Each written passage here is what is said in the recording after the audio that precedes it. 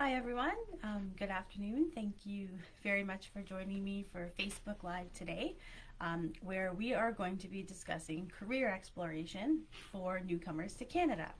So the tips and information I'm going to share with you today, they're applicable for anyone, but my job here at Yes Employment is I work with newcomers, so sometimes I might give some information about how things work here in Canada as well. And one of the things that's really important when we're thinking about choosing a career, so whether you're just graduating high school or whether you're new to the country and you'd like to make a career change, there's some really important things that you need to consider before making that choice. So I'm going to be talking today about what those things are. And a lot of it centers around career and educational research. And a lot of people think that those two things are the same, and they're not. So it's really important to think about careers in Canada, what a career means, thinking about the skills and the knowledge that you might need to do a specific job, and then also doing research about your educational options in order to get those jobs. And those are really important things to think about, because some people think, oh, if they go to school and they take a program, then they're going to get a job in that field. And for a lot of people, that's not necessarily the case. So it's really, really important to do your research, and I'm going to talk about how to do that today on Facebook Live. But the first thing to really think about is careers have changed. So, a long time ago, even like 10, 15 years ago, certainly 20 years ago, a lot of people had a traditional career. So they would graduate from school, whether it was high school or post-secondary, and they would start a new job. And many, many people would stay with that company. So they would get promoted a couple times perhaps, and then they would retire from this company. They may have made a job change because they moved or their promotion required them to move to a different city to work for the same company, or a lot of people would still stay within that career that they had been doing. And so that's kind of how careers used to be. So it was very linear. Everything was in a line, right? You'd start a new job, stay with the company, maybe work for, a different company, but doing the same type of job, and then you would retire. And now careers are no longer linear. It's expected that somebody who's working right now. So me, for example, I'm on my second career right now. I used to be a kindergarten teacher, and now I support people to find work when they arrive in Canada. And I might have another career. A lot of people now are switching careers throughout their working life. And so it's really, really important to know that and to pay attention if you're thinking of paying for school. So if you're thinking of going to college or university, to choose something that's going to allow you that flexibility, because that's expected now. People are not just going to have one career, they might have two or three in their working lifetime. So that's the first bit of important information to consider. And there's a lot of other things that you should be thinking about if you're, thinking about what kind of career should I do? And it really has to start with yourself. So think about your interests. If you have prior education, maybe you might choose something similar. Think about your work experience. Really consider who you are, your work experience and your knowledge. Also your values and your motivations. A lot of people, when I talk with them, they focus on things like, how much money am I going to make in this career? What am I going to be doing all day? But think about your values. What's important to you? What motivates you? And the most important question is, how do you define success? So how do you know if you're successful? And some people, they believe that if they make lots of money, that they're successful. Some people believe that if they're constantly learning something new and challenging themselves, that they're successful.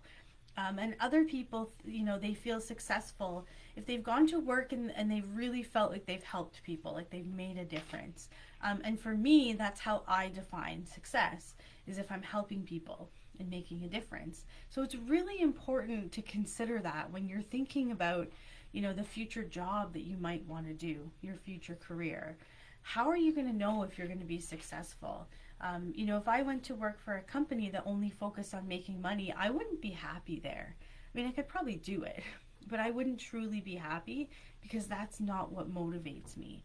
It's helping people. And also I like a challenge. I like to do new things all the time. So those are things that are really important for me. Another thing to consider as well is the working conditions. So how do you like to work? And again, when I talk to clients, this is something that I ask them, and a lot of them haven't really thought about how they like to work. Do you like to work alone? Do you like to work with a team? Or do you like a combination of the two?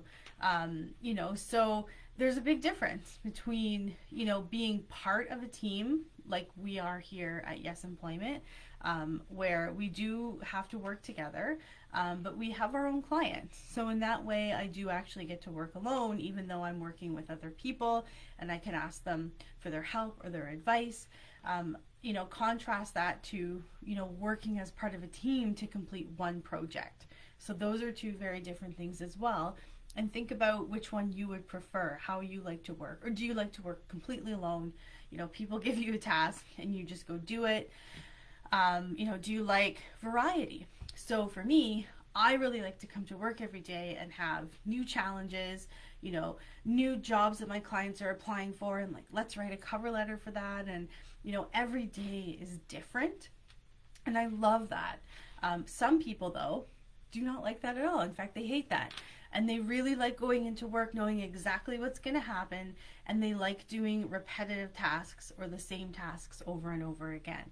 So that's another thing to consider as well when you're making your choice. Also, do you like to work in a fast-paced environment, or do you like things that are more slow as well? Really important to think about, because my job sometimes is very fast-paced, and sometimes you're always changing priorities depending on what's happening. So again, I really like that, but some people would find that really challenging. So all those things are really important to think about. And then another factor that I really like to talk about is, are you an introvert or an extrovert? And a lot of people get those two things confused, or they don't understand what they are. So being an introvert or an extrovert, it's basically where you get your energy from. So do you get your energy from being alone and recharging, or do you get your energy from being around other people? So introverts, and I'm, you know, somewhat of an introvert, I need time alone in order to recharge my batteries so I can feel energetic, so I can do my job. Extroverts, they get their energy from being around other people. So they're kind of the opposite. And there's actually somewhere in the middle called an ambivert. I think that's me, because I like to be around other people, but then I do need some alone time. So my job allows me to do that. When I'm in my office doing, you know, quiet paperwork, that's when I'm recharging my batteries. So I have a nice balance of meeting with people and talking with people, and having some alone time as well. When I was in the classroom and being a kindergarten teacher, you get absolutely zero time by yourself. And so that's really hard. And, you know, I would go home very tired at the end of the day. And so it's a really important thing to think about as well, is where do you get your energy from? Because there are certain types of jobs. So within a career, you might have, you know, for example, a teacher who teaches classes, you know, online might have a lot more alone time than someone teaching in a kindergarten classroom. So again, you can still choose a career, but the jobs within that, you have to be aware of who you are, how you like to work, how do you define success. Those are the things that are really important, and they're going to lead you to the job that you're going to be happy in. And another thing to think about too, especially if you've had previous careers, is what's the common thread that links all the jobs that you've really enjoyed. So I've done lots of things. When I was 14, I was a ski instructor for kids. I taught kindergarten. I was a camp counselor at a summer camp.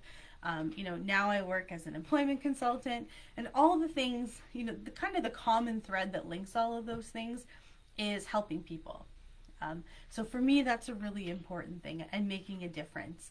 So think about that. If you've had some job experience, what's the thing that linked all the things that you really liked, and that's going to give you a clue about maybe some jobs that might be suitable for you. So that self-knowledge part is so important. So if you haven't done that already, really sit down and think about all the things that I just mentioned, maybe even write them down, so that you have them. If you're considering a job, you can go back to that and say, well, you know what, this job is not in line with my values.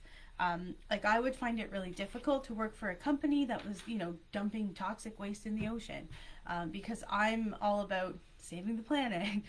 So that would be very difficult for me. So really think about all that self-knowledge is so important.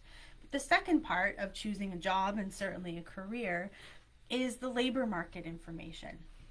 So all of that means is the data and information related to employment and training. And I'm going to talk about what that is and how you can find that information so that you can make the right career choices. So, you know, some of the things when we think about labor market information is like how big the region is. So North Bay, like we're a fairly small city, so we have to consider what skills are needed in our city, what jobs are needed, and then also thinking about the future as well. So what jobs are going to be in demand in the future. And you can find this information, the Labor Market Group, one of our community partners, they have some great information on their website. And then you can also look on Job Bank Explore Career section. But one of the things that I think is really important to do is to speak with professionals who are working in the field, because they're already there, they're doing it, and they're going to be a really good source of information as to, you know, where their careers, where their jobs are going in the future. So that's a really important thing to do. And I'm going to talk about how to do that in just a minute. But it's also important to do post-secondary program research. So it's important to consider, you know, should you go to college or go to university? What program should you take? And there's certain things that you need to ask, because in Canada, colleges and universities offer a wide range of programs, but some of them are more likely to lead to an actual job, depending on the region that you're working in, depending on what certification you're going to receive. So it's really important to do that research. And it's important, again, not only to talk to the college or the university, but to also talk to people who are doing the job that you want to do, because you might be surprised at how they actually ended up there. So if you're talking, if you're going into a college or a university to go on a tour or talk to someone, it's really important to ask them, you know, what certification am I going to receive? If I take this program, am I going to receive a certification, and what is it? You know, is it a certificate? Is it a diploma? Is it a degree? Those are things that are really important to know. Is it accepted or needed by employers? Is another really good question. Another good question is, will I have to do more training after this program in order to do the career that I want to do? Okay, that's another really good question. And is it mandatory to do this training to do the career that I want to do? Because sometimes, you know, there's programs out there that are great to take, but you don't actually have to take them. So those are really important questions to ask. And also asking questions about, you know, in order to do this career, do I have to apply to a regulatory body? Another really important thing to know, a lot of professions in Canada, but certainly in Ontario, are regulated. So that means that there is a college of, you know, nurses, there's a college of dental surgeons, there's a college of teachers, and they don't offer courses. They are just a group of individuals who get to decide who works in the profession, and so you have to apply to them even if you trained in Ontario and even if you trained in Canada. So that's another really important question to ask. Once I graduate, do I have to apply to one of these regulatory bodies, or can I just start working? So I personally think, like I said before, it's really important to talk to people who are working in the field or who have worked in the field in that career that you want to do. And one way that you can talk to these individuals is through doing an informational interview. So an informational interview is not a traditional job interview. You're not applying for a job. What you are doing is you are asking questions of someone who's working in this field. So you might ask them and say, would you have 20 minutes to join me for coffee, and maybe answer some questions that I have, or maybe, join me on Zoom for 20 minutes, and I might have some questions for you. So it's not for a job. It's for you to get information about this career, and also about this person's career path, because you might be surprised at how they ended up in this job. For instance, I'm a trained teacher. And a lot of the skills that I use in teaching, I use in my job now. And so that's been my career path, which a lot of people are actually surprised about when they meet me and they hear what I do and they hear my career path. So some questions that are really good to ask if you are doing it. You know what? There's so many questions on Google, but here's some ones that I think are really good. Asking the person you're talking with, could you talk me through your career path? Why did you choose this career? What are the major parts of your job on a daily basis? So what do you do all day? How is the economy affecting this industry? What qualities and skills are necessary to excel in this career? For me, you have to like working with people in my job. If you don't like working with people, you're not going to be successful. What previous experience has helped you most in this job? What is the best way to enter this occupation? What other kinds of workers frequently interact with in this position? So who do you what other types of workers do you work with? So we have community partners, in like Canadian Mental Health, Ontario Works. I work with the Multicultural Center. So that's a really good way for you to kind of learn, okay, what are some other related careers that might be out there? And like I said, if you go on Google, there's tons of questions out there to help you, but this is really so that you can get some information about the career that you're considering, okay?